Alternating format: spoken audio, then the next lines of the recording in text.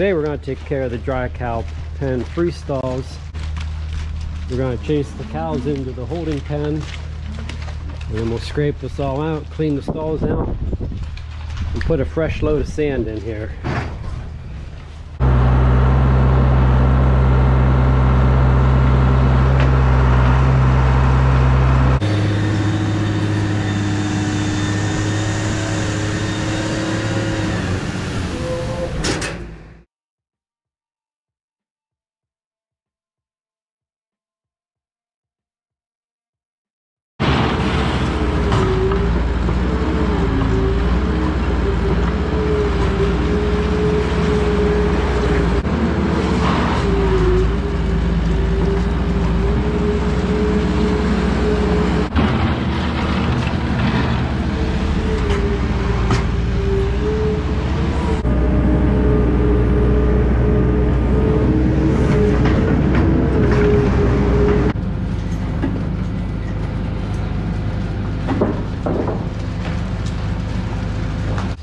And some may ask, why are we bedding with sand?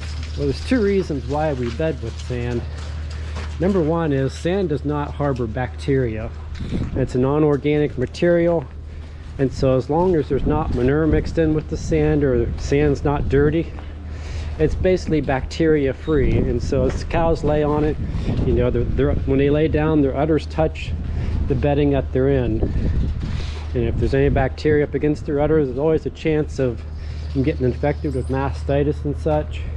And so you eliminate a lot of that by using sand.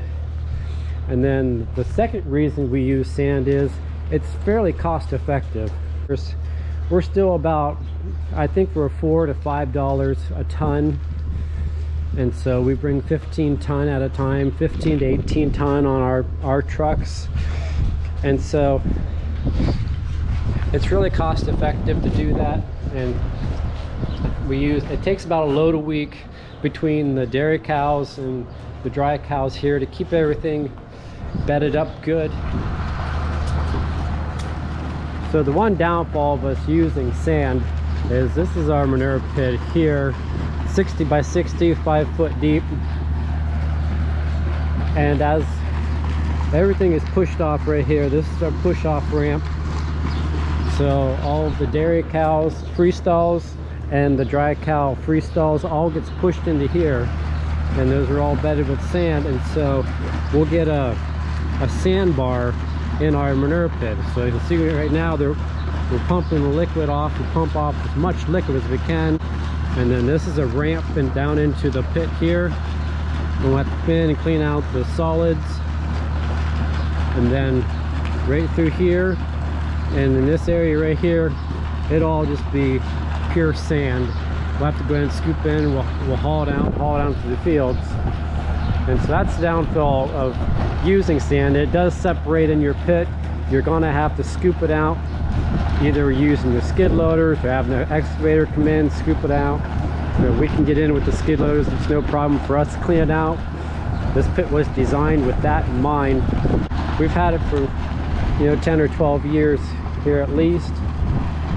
And before this, we didn't have any manure storage. All we had was a little bit of flat storage, and our runoff ran off into a settling pond. And so when we were able to put this pit in, it made it a whole lot easier to manage our manure, to haul it at the right time.